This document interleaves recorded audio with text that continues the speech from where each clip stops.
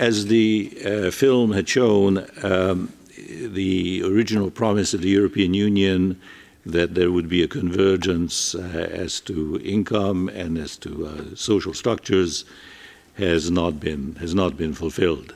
Indeed, in the last 10 years, not only has there been no genuine convergence, but in some respects, there has developed an increasing divergence among the European countries and particular European regions.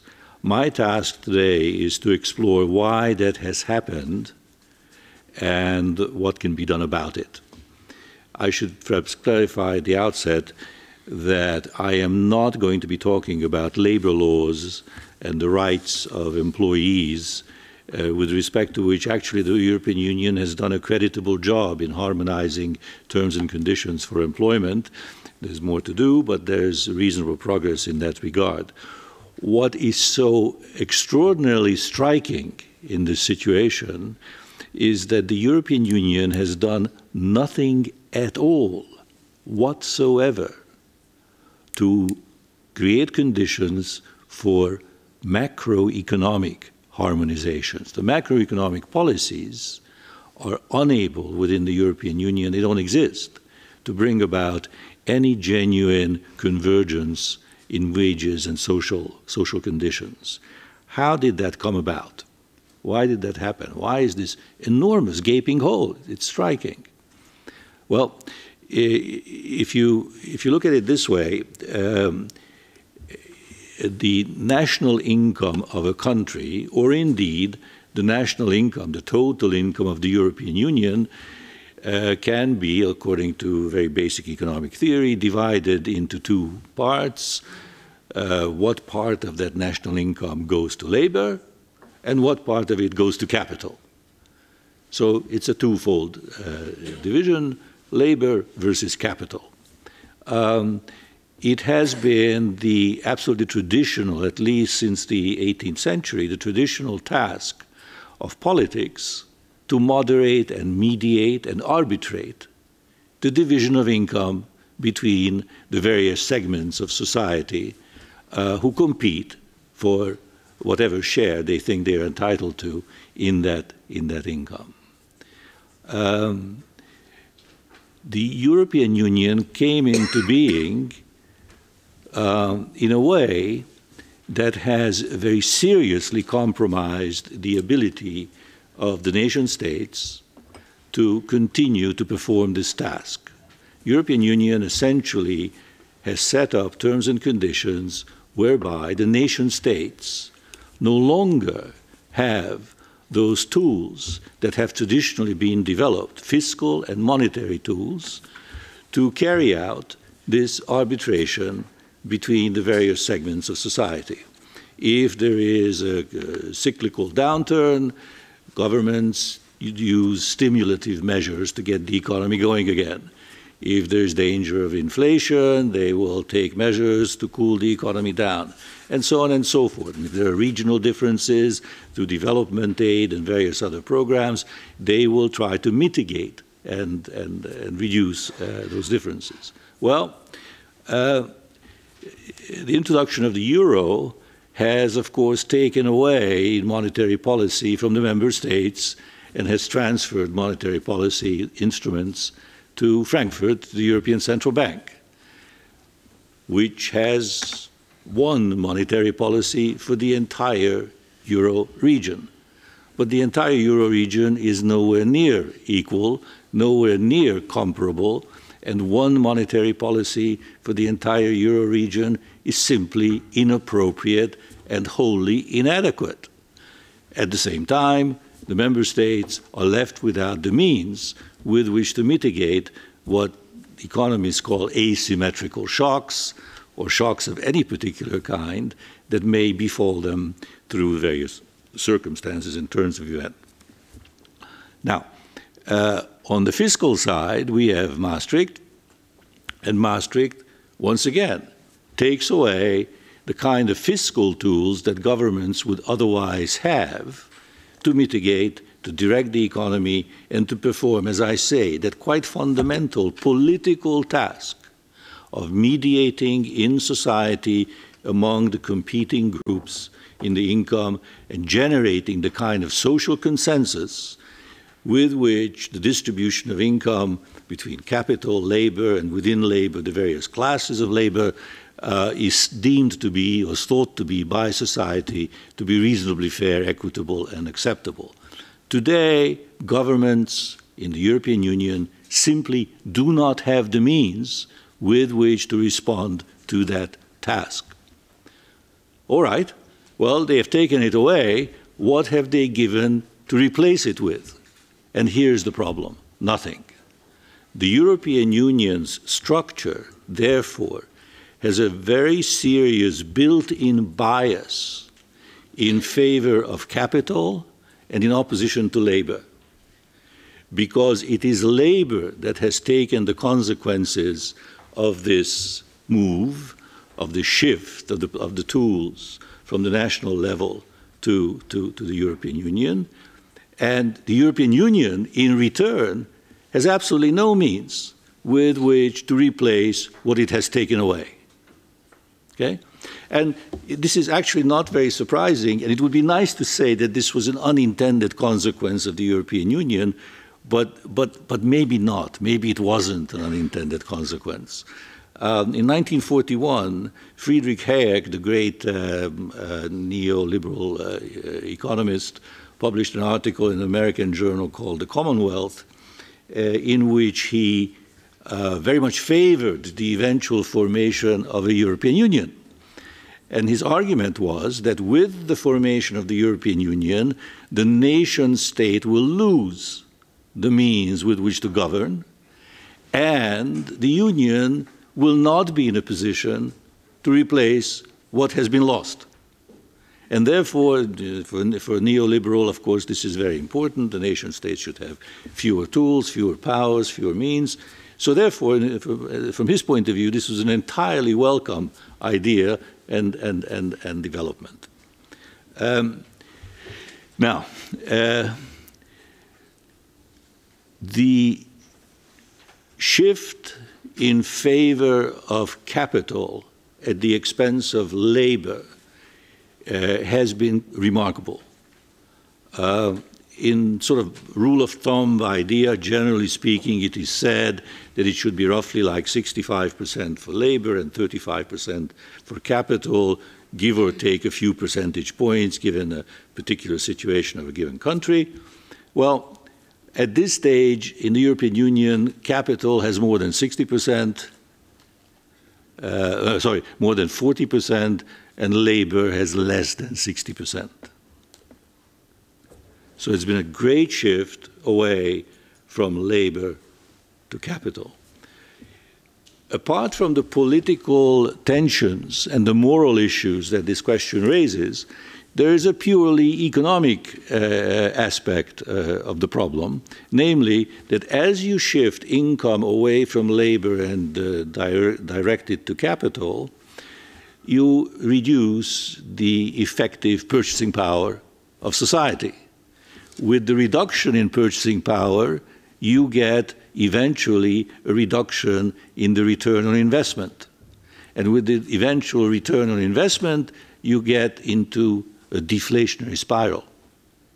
And that, of course, was the origin of the great deflationary spiral with which Europe has been struggling after the 2008 calamity. Now, the shift, therefore, is a shift in the other direction, where labor gets too much and capital gets too little, is also quite harmful, because that means that the return on investment disappears, the funds dry up, and again you get into an inflationary spiral. In that case, you get an inflationary situation, also equally destructive. What is so striking in the European situation today is that the shift away from labor to capital in favor of capital is accompanied by the rise of the offshore phenomenon. because a lot of that money that has been taken away from labor and shifted to capital finds its way into offshore accounts.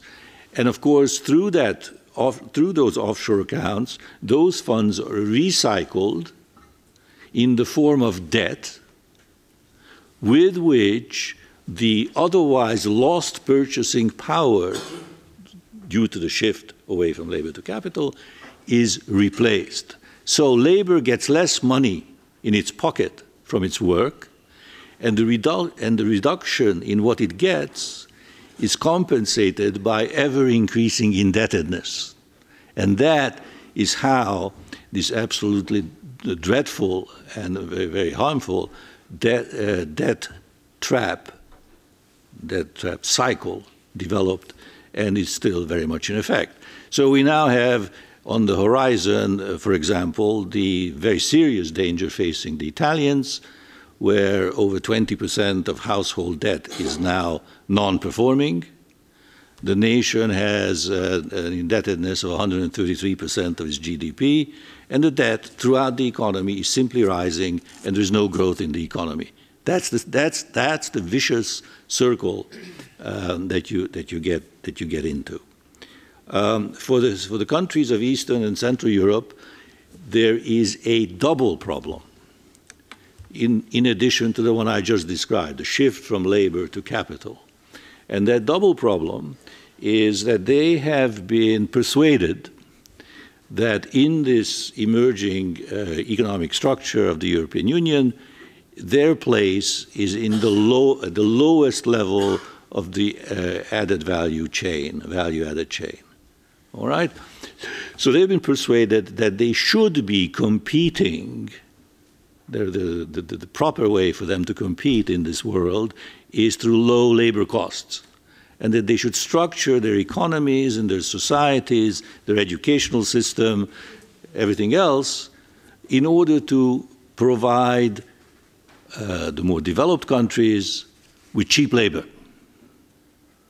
So not only is there a shift away from labor to capital in the sense I have just described, there is a double whammy in the promotion of a economic policy that sees Eastern and Central Europe as a source of cheap labor. We have the very, very difficult task of dissolving both of these problems more or less simultaneously, because if we don't dissolve it, we are going to have very, very serious problems. I don't think that there is any question in any reasonable economist's mind that the current situation is unsustainable. This situation, if it continues, will tear the European Union apart. There's no other way to put it. It's as simple as that. All right. So let me just quickly say what I see could be done about it, because after all, it's very nice to explain these things. So what are you going to do about it? The first point is that